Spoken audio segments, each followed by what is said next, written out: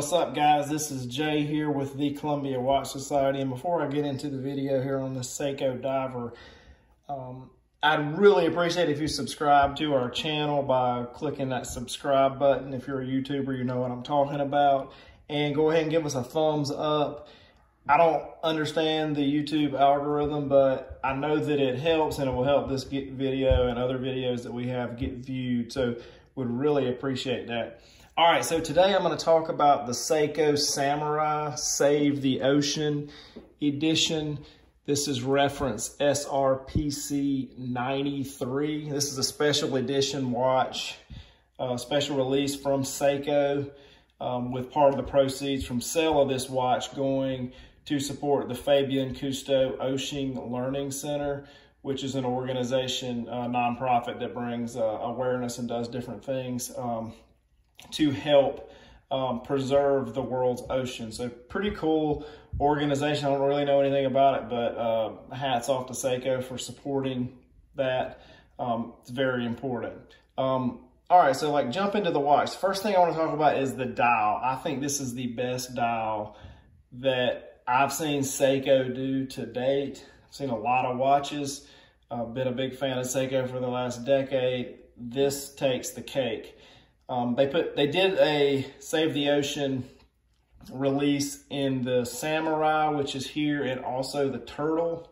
Prior to this watch, I was a big fan of the Patty Turtle. Most of you guys probably know what I'm talking about. That was like my dial, but this like totally like smacks that one out of the water.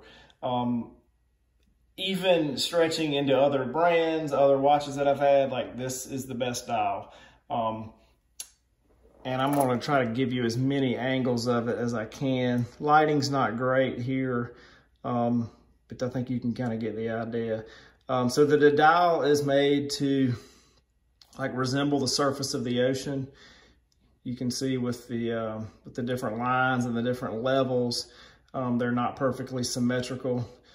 So you really, you know, kind of see.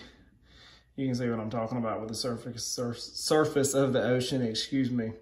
And just the way the light hits it, it's got so many different color variations. It fades from a lighter blue at the top in the 12 o'clock position down to a darker blue in the bottom. One thing I'll add, other dials that, or other watches that I've had that have a blue dial, a lot of times they get mistaken as black. From a distance, and just depending on the way the sun's hitting it or the light in the room, this watch with that light and that contrast from light to dark, it always has like a blue look. Like you never mistake this watch for black, so that's pretty cool. You've also got the blue bezel, and I don't know if you can really see it good in this video, but it also fades from a lighter blue to a darker blue. So you've got multiple variations of blue going on the dial and the bezel of this watch.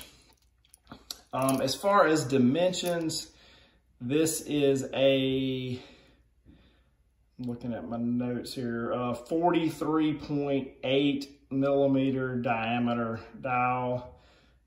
It is 13.5 millimeters thick and 48 millimeters lug to lug. So it's slightly larger than the Turtle, but it's still not a huge watch. It has, on my side, I have a pretty, I have a 7-inch wrist, but I'm real thin, and it's still, it's not like overpowering on my real like kind of noodle arm that I have. 22 millimeters lug to lug. Does have drilled lugs. While we're at this view, you can see the side of the case here. It's just got like angular lugs. Everything's real sharp. It's brushed. The brushing and with this, you just got a lot going on the side here. It almost looks like a like the case is in like a multi-metal case. If that makes any sense at all. This is just different than you see typically on other Seiko divers.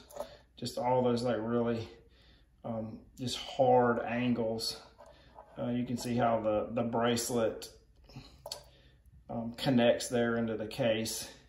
It's almost at like actually probably close to a 45-degree angle.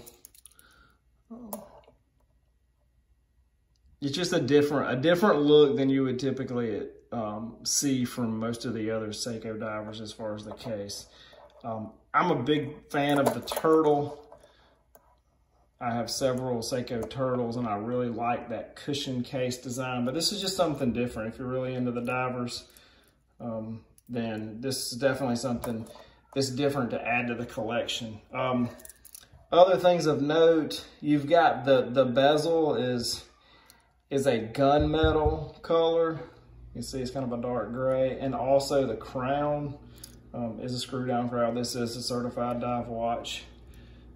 So using the gunmetal and then the stainless in concert is something I haven't seen Seiko do before. So that's just another cool feature that they've added on this watch. It is a 200 meter diver, excuse me, screw down crown. It's got good, just fantastic crown action.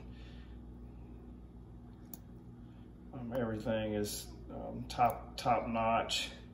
See if I can get that date to move.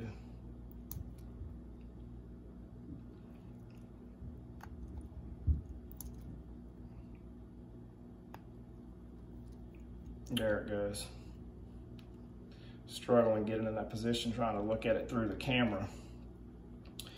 120 click unidirectional bezel. It's real tight. You've got a little bit of movement in the opposite direction, but not much. Like, you're not going to lose your spot there. This one has really good alignment with the chapter ring and then the bezel. This is the JDM edition. You can see on the dial, made in Japan, so I would expect a higher degree of QC than those that are not assembled or made, or just the movement assembled in Japan, the ones that were introduced in the US market. Does have a hardlex crystal that's common on all the Seiko divers. It's got Lumabrite for the loom, and I'll do another video. I'll add it at the end to give you a look at the loom. I mean, it's pretty standard Seiko loom. Glows like a flashlight. I mean, you could light if you had enough of these things, you could light a room with it. So no surprises there on the loom. The movement is a 4R35. It's got the date only in the 3 o'clock position. Does hack, does hand wind. And Seiko website advertises a 41 hour power reserve. And haven't worn this watch at length multiple days in a row. I have worn it, but not 3, 4, 5 days in a row. And so I have let it sit for a couple of days and it's still ticking. So so I would say that the 41 hour power reserve is very accurate. Let's see, what else am I missing? Let's get the bracelet. Really nice bracelet, solid bracelet. It's brushed. You've got your Seiko stamp buckle and your button here to release it. It does have the diver's extension here.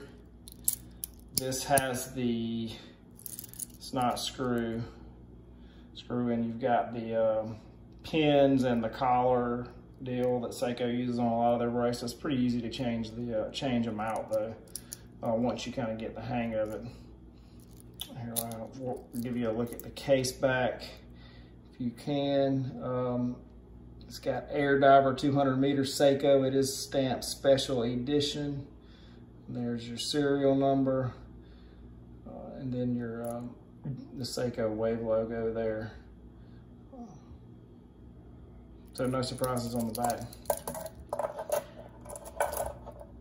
So anyway, if you got any questions, feel free to comment below and I'll try to answer them the best I can. Overall, man, this is just a great watch. just absolutely am in love with the dial. It's something special, and especially if you're into blue, I think you'll have a lot of fun with this. So anyway, that's all I've got to say today on that one.